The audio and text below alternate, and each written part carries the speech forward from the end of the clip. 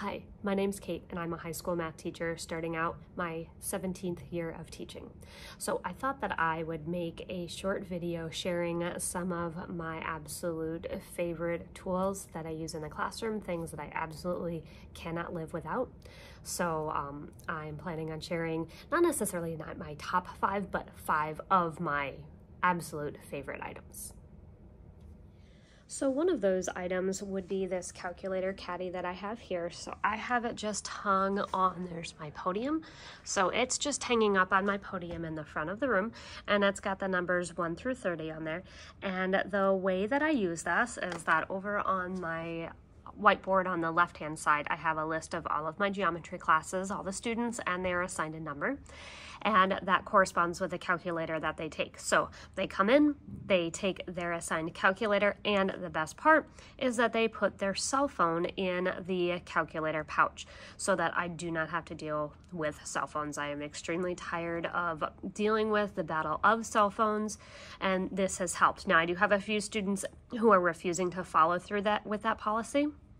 So I've contacted home, and the next step is going to have administration talk to them, because this is just, I know many of you guys can relate, cell phones are completely out of hand, and I'm done with them, and I know a lot of my colleagues are, so we're all starting to implement similar policies. So this is one of my absolute must-haves.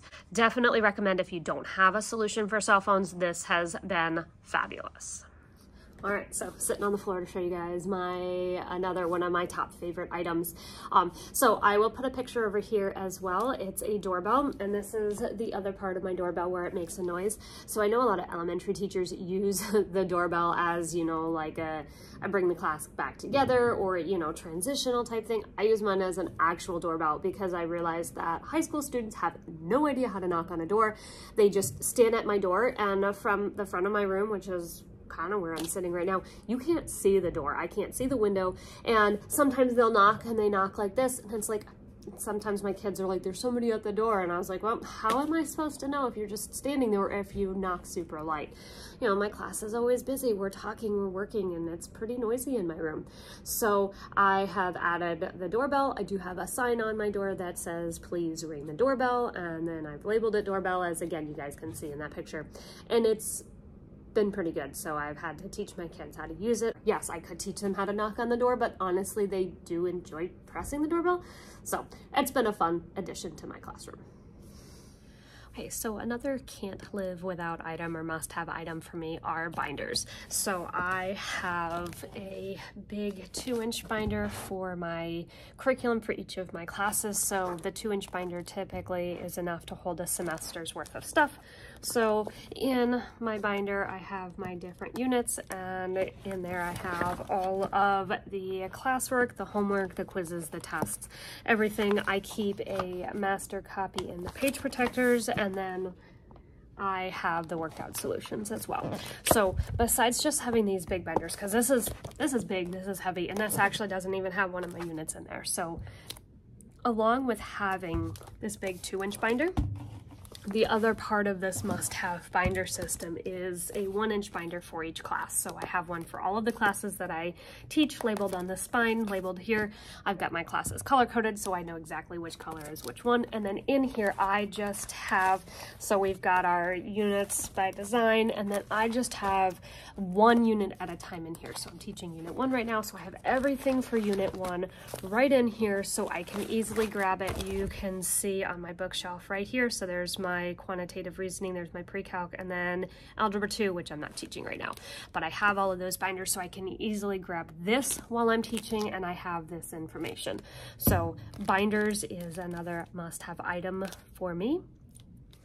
So my 4th must-have item is this big box. So this box is meant for storing photos in, but what I use to store it in, if I open this up, are my different task cards for my classes. So I have one of these big things for my pre-calc class. I have one for my geometry, one for my algebra 2, and then I actually have another one that holds, that's twice as wide as this. So it only has half as many boxes, but they're twice as thick for my sets that are really really big. I've got a couple of geometry and a couple of pre-calc that are really thick because there's a lot of cards, so I can't fit them in one of these, so I have them in that other one. So this has been really nice, and I label those so I know that this one's over exponents, I have this one over factoring, this one finding lowest common denominator. So just in here, I haven't laminated some of these, I need to, but then I just have all my task cards printed out and printed out each set on a different color, so it makes it really easy for me just to flip through and sort them real quick to give them to my kids.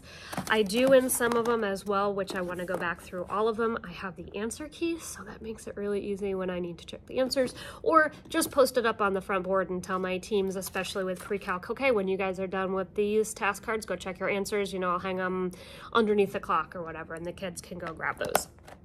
So this system, definitely a must-have for me. They're kind of expensive.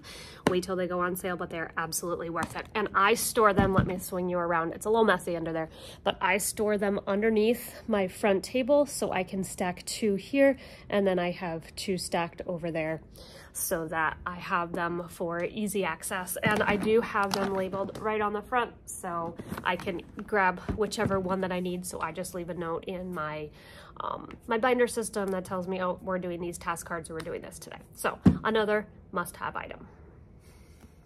So my 5th must-have item for this video are these pencil boxes. I know I've talked about this in one of my day in the life videos, but I use these pencil boxes anytime I have supplies for my teams. So I have 8 boxes. Each of them has a team number. So there's team 1, there's mine for team 8, and then I just put in here the supplies that they need for the period. So in this class that we were using, they needed both scissors, glue, and tape for one of our more complicated foldables that we were doing in geometry.